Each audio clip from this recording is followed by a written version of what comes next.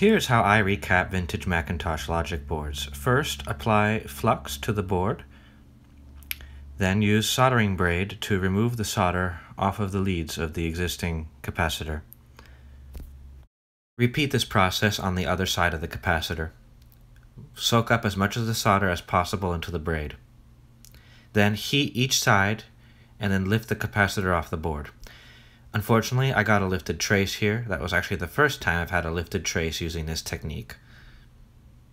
The trace is still electrically fine. I applied some extra solder to give it some strength.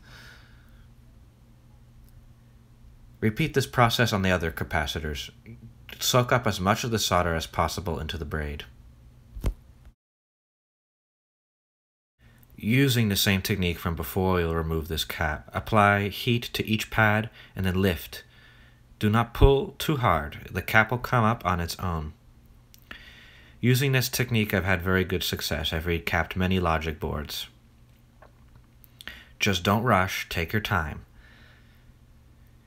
And remember, if the board was damaged by the capacitor electrolyte leaking onto the board, the pads are likely weaker than a board where no leakage has occurred. In these cases, you want to be especially cautious and not apply too much force. Try to remove as much of the solder as possible using the braid. And please remember soldering safety.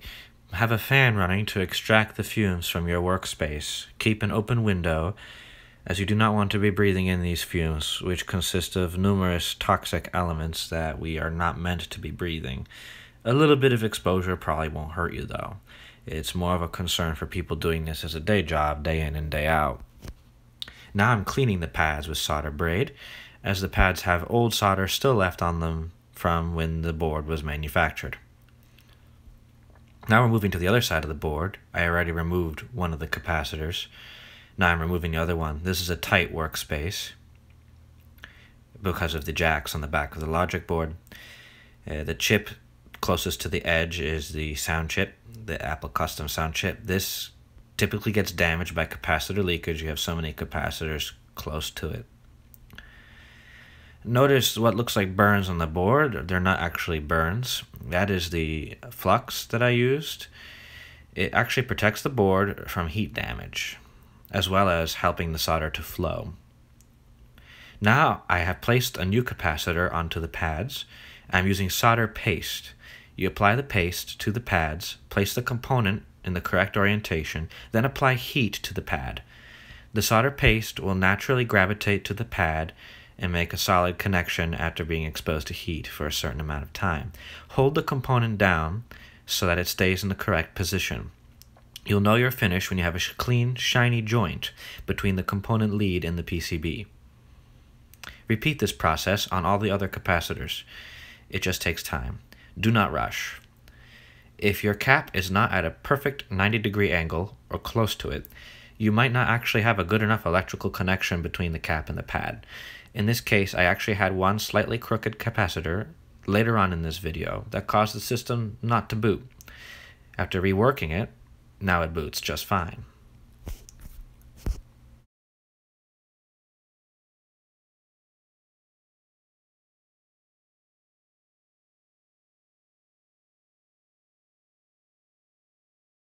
Be mindful of nearby plastic components to your soldering iron. I accidentally melted a small portion of the PDS socket off. It's not going to impact operation, it's just cosmetic.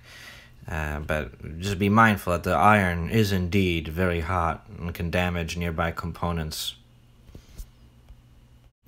The reason I tapped on the new capacitors is to make sure that they are securely fastened to the board, that the soldering joints are solid.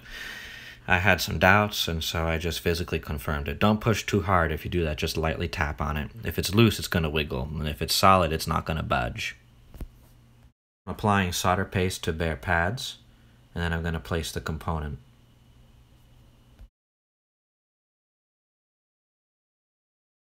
The component placed, repeat the same process as shown before. Apply heat to each pad to secure the cap to the board. The solder paste will melt and join the cap to the board.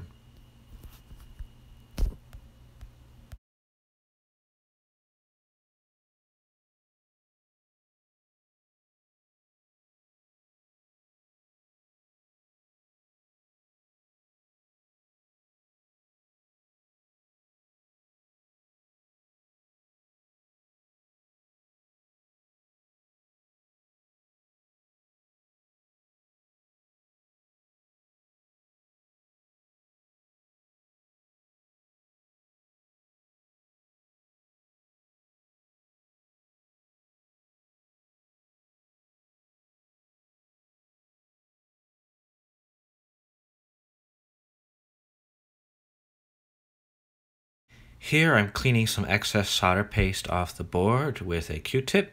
This is not the recommended means of doing this, as you could push solder into vias where it should not be.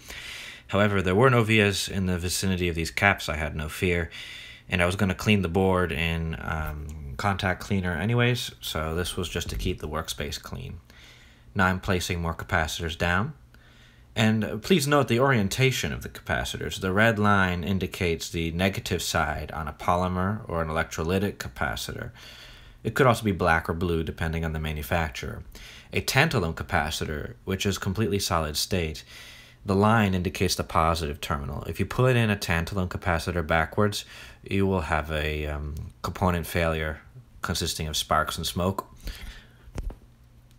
But these polymer capacitors are more tolerant of incorrect installation.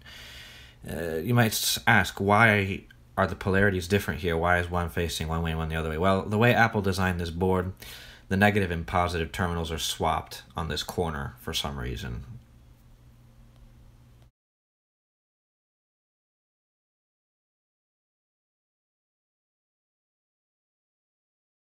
And here is my finished work. As you can see, we have clean solder joints between the capacitors and the logic board. And we will go ahead and test the board to make sure that it works.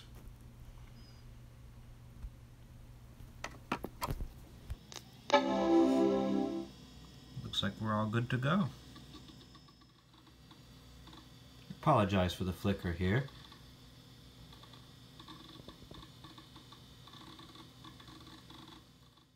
And here we go. It's working perfectly. We have a restored Performa 550.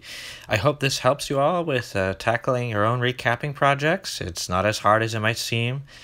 Thank you for watching. If you have any feedback, please post it in the comments or let me know. Thanks.